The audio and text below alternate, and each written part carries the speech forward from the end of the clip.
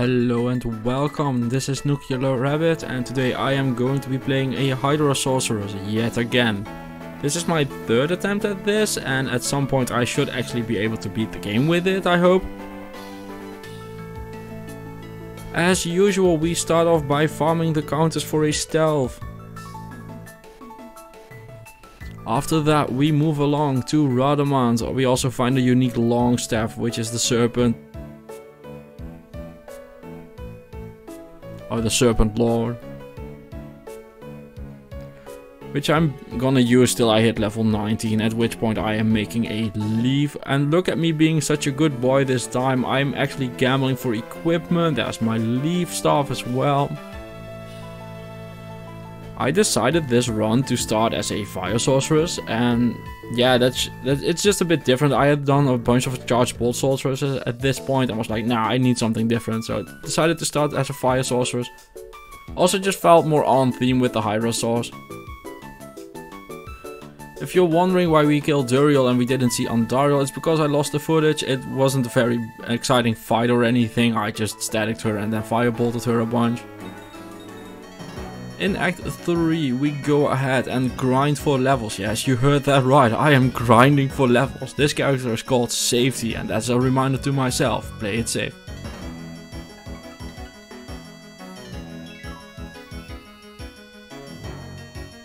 So yeah, I do a bunch of runs and I go all the way up to like level 25. I was surprised as well.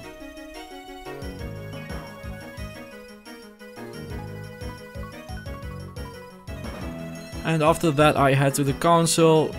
Even on normal it's a pretty rough fight, but we'll make it through.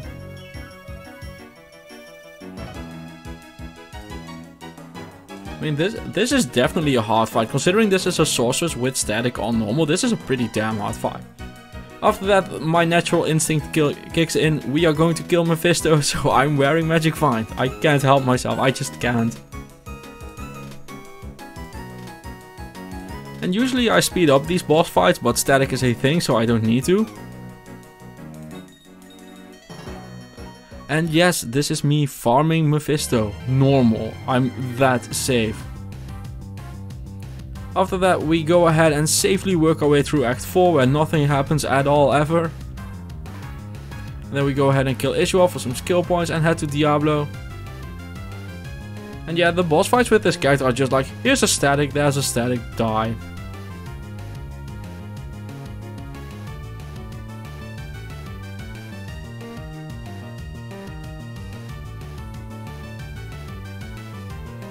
And we make our way slowly but surely through Act 5. For some more grinding, we're gonna go to Eldritch.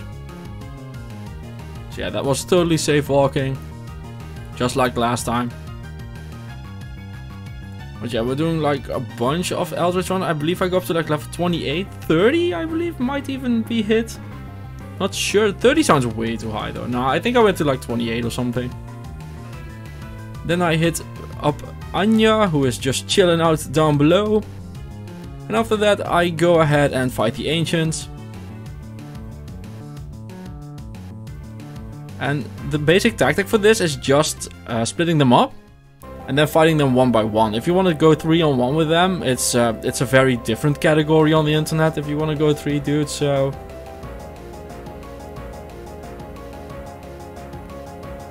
So yeah, just going one by one.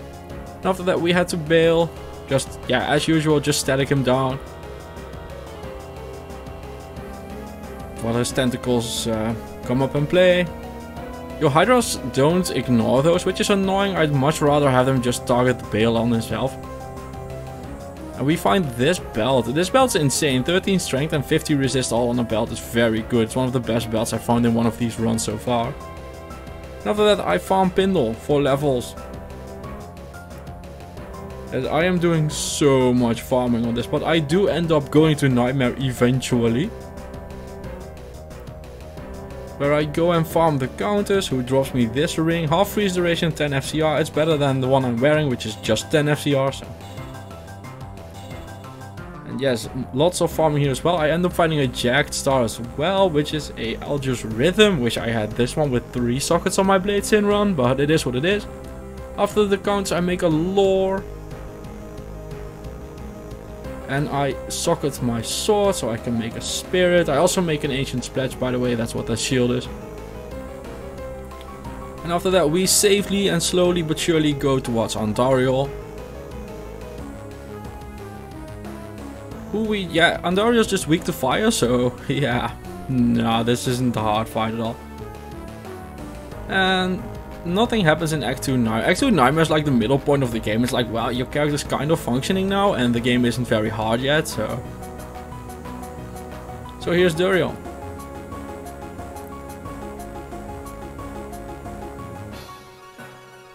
Who drops a lot of town balls. And after that we make our way through the forest in Act 3. It's very hard, very rough. Yeah, the entire forest took me like 3 or 4 minutes. I just teleported to the end. It's so easy. Like playing a sorceress is playing like a different game than the other characters. After that we do the council again.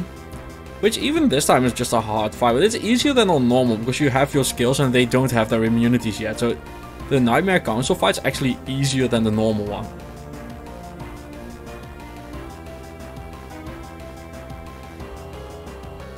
So we clear out the council.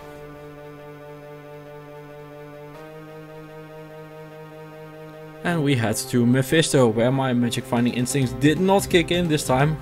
I'm only wearing an MF helmet, that's all. Just 3 topaz in a helmet. And I'm actually being very responsible with the rest of my gear.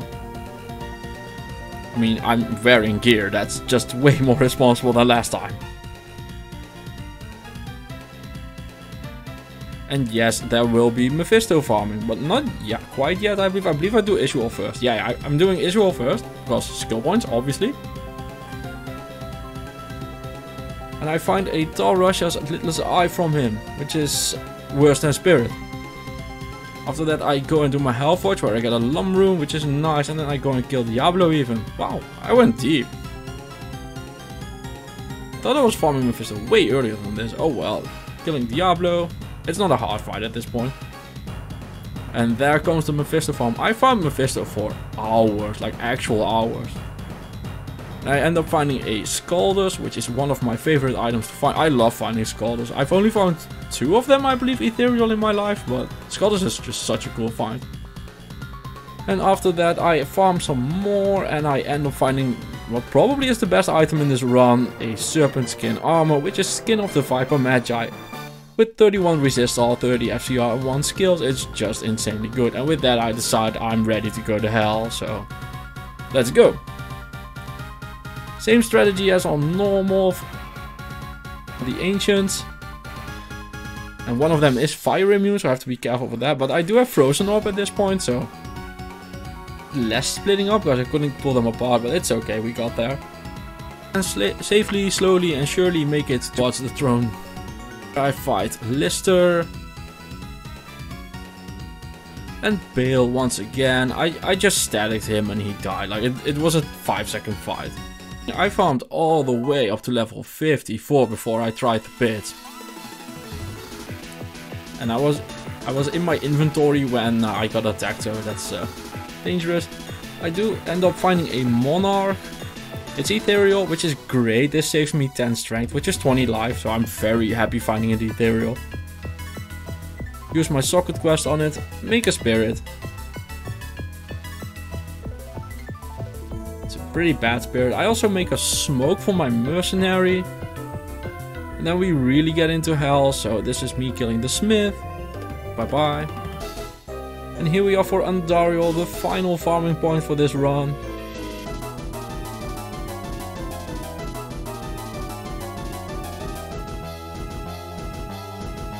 So Andariel dies. I do go a bit deeper at first. I kill Radamant. At this point I'm noticing that I'm having trouble with the game, so I kill Radamant. I believe I even open up the Arcane Sanctuary and stuff. Yeah, I even open up the Arcane Sanctuary and then I decide to go farm Andariel, so this is me. Also, look at me playing safe. I'm playing so safe. I'm going like Hydras first, not running in, kiting properly. I'm playing so safe. Like, every time I was drinking a mana pot or out of mana, I saw safety in screen because then that's the name of my character. And I was like, oh man, I need to play safe. And I really did it. It really helped.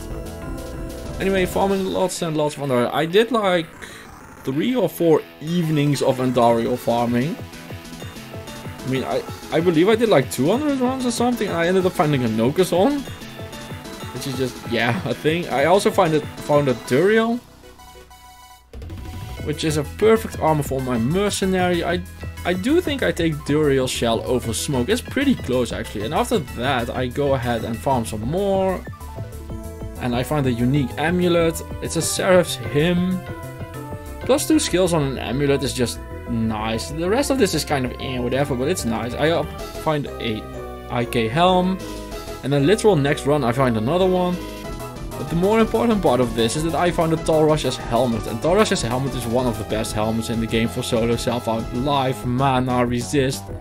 For a melee character, tons of life leech. Although I don't understand why Talrasha has a ton of life leech. Like, what the hell, why are those not on the IK helm? But that's my thing.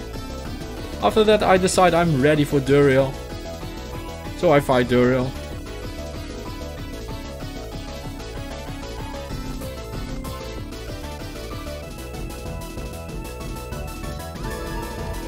And after that it's to the council again for the 3rd time. Really one of the hardest fights in the run for this character, just the council is so rough.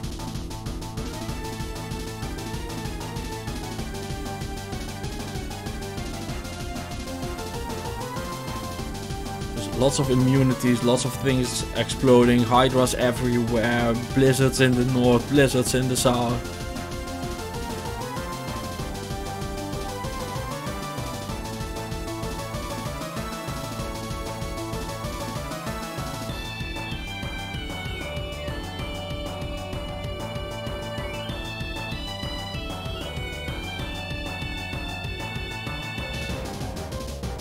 But yeah, this works the same way as the Ancients, just split them up, take them on one by one.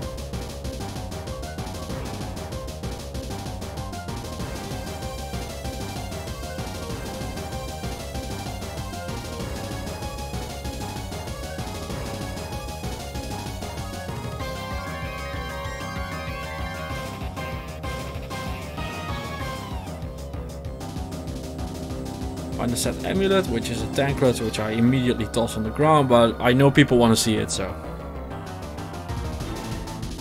And I'm gonna go ahead and ignore that dude. And head to Mephisto.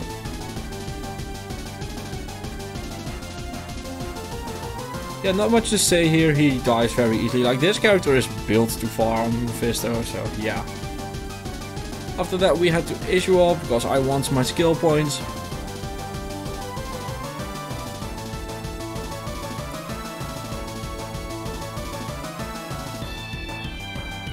And we had to have Fasto, who with the curse and the might aura is extremely dangerous. If he hits me, I'm dead. So let's demonstrate that with our mercenary. Our mercenary gets hit and dies. Like that's what it would have looked like on me, and it's a better look for my mercenary than it is on me. So I'm very happy that he died and not me. And then we head to the Chaos Sanctuary. Oh, we got a co-rune from the thingy, but we don't need, like, I don't know what I would use a co-rune for in this run. So yeah, slowly but surely making our way through the Chaos Sanctuary.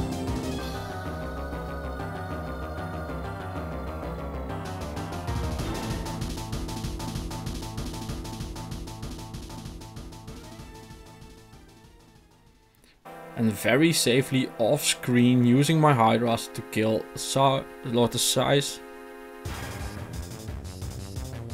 And after that we just and this is why I always clear the Venom Lords as the final pack. I need the entire Chaos Sanctuary to clear them.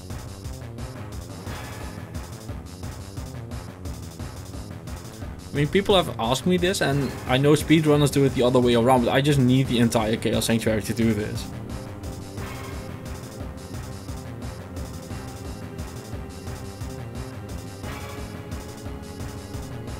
Which way do you go around? Do you go clockwise or counterclockwise? Let me know in the comments. Look at me being a good YouTuber and shit. Nice. Anyway, Diablo being slowed by my Fusina. Oh, the mercenary has a unique Fusina which has 50% slow, so act bosses are kind of chanceless. And here we go for the Ancients on Hell. I'm trying to split them up.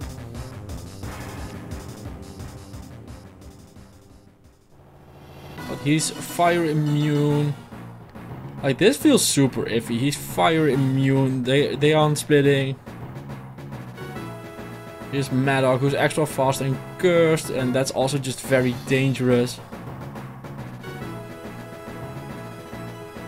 I mean, and at this point I'm like, nah man, I'm not gonna do it. This is so risky. So we end up just abandoning that attempt and going for the next one. Which goes a lot better. I get Garlic separated pretty quickly here.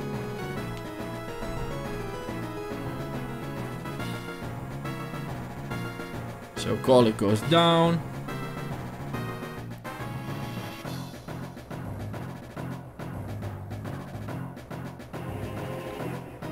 And Maddock and Talik both not extra fast, so I can just walk away from them as I go ahead and Frozen Orb them a bunch.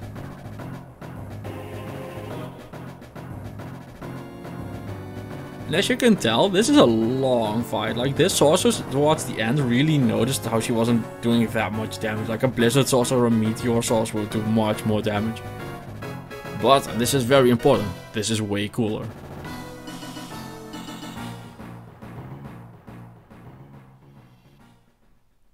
And yes, I will at some point be running a Meteor or Blizzard Sorcerer.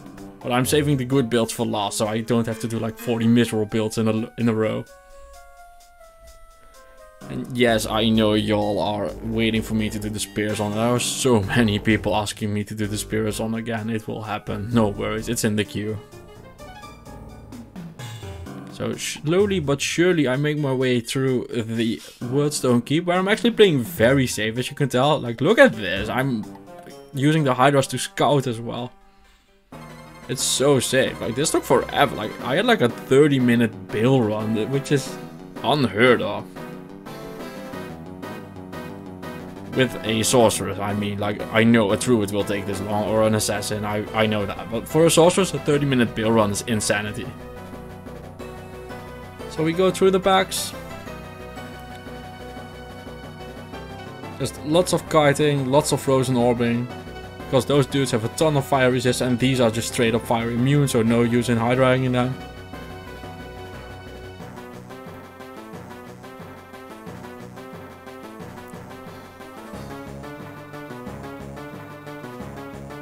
And yeah, here you can really tell that towards the end of the game, like, Frozen Orb and Hydra are really cool, but the damage is starting to fall off something fierce. Like, this is a lot of trouble to kill like one pack of bosses. And it's working, but it's getting pretty slow. Like, towards the end of the game, this build really slowed down. And I know I can run in and static, but I'm a Sorceress and I don't want to be that close to them. Like, I'd rather take 20 minutes than run up, static them, and have a risk of dying. But I don't mind staticking Bale, because Bale is just a wuss, so... Here's the Bale fight. And once again, I do not lose a character to Bale. The one thing in the game that hasn't killed me so far, I think. I still think that. I really hope it stays that way. And with that, this is my gear. I farmed a absolute ton in this run, so my gear is pretty damn good. I did like multiple evenings of Andario runs, multiple evenings of Mephisto runs. I have, yeah, as you can tell, like, I'm wearing all good items. Like, there's no bad item on this gear. And these are my skills.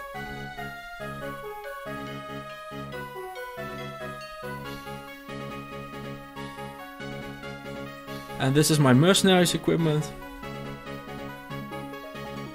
And this is Guardian Safety. Thank you for watching. Hope you all enjoyed it. See you in the next one. Thank you. Bye bye.